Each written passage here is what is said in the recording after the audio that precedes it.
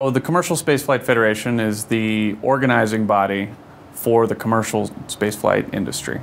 So it's an industry association. The core members are composed of basically three types: suborbital vehicle developers, orbital space transportation developers, and spaceports.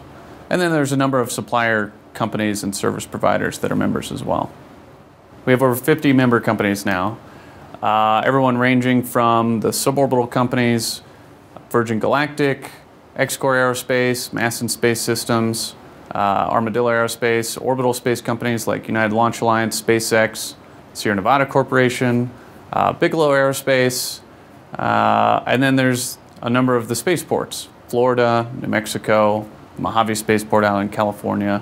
And then the remainder of the membership is made up of supplier companies, people building everything from rocket engines to life support systems to service providers of every possible type. When was the Commercial Spaceflight Federation formed? So it was formed initially in 2005, shortly after the X Prize was won in 2004. Then the organization has been really ramping up ever since, taking on more and more tough issues, really culminating in the last few years where we had a major space policy debate in this country over the role commercial space was going to play in NASA's future. And those last few years, the industry has, I think, really come into its own.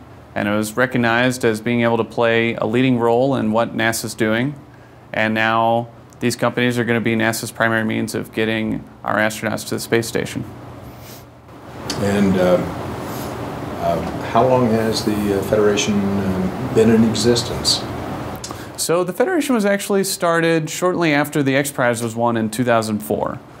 So it came about in early 2005, and then really came into being over 2006 and 2007 when there was a number of FAA regulations that were being implemented, and the industry was really trying to work with the FAA on the best way to do that.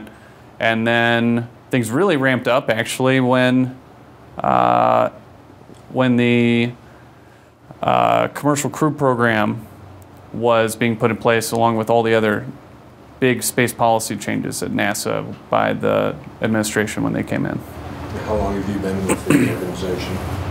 So I've been with the organization pretty much since the beginning, back in 2005. So I was working at the X Prize Foundation at the time, and the organization was just getting up off the ground, and I had an opportunity to work on it while I was there as a staff member at the X Prize Foundation.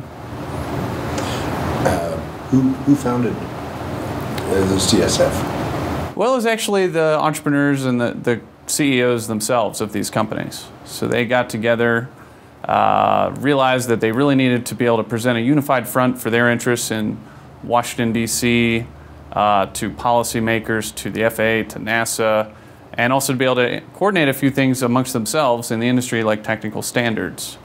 So they came up with the idea for a new industry association.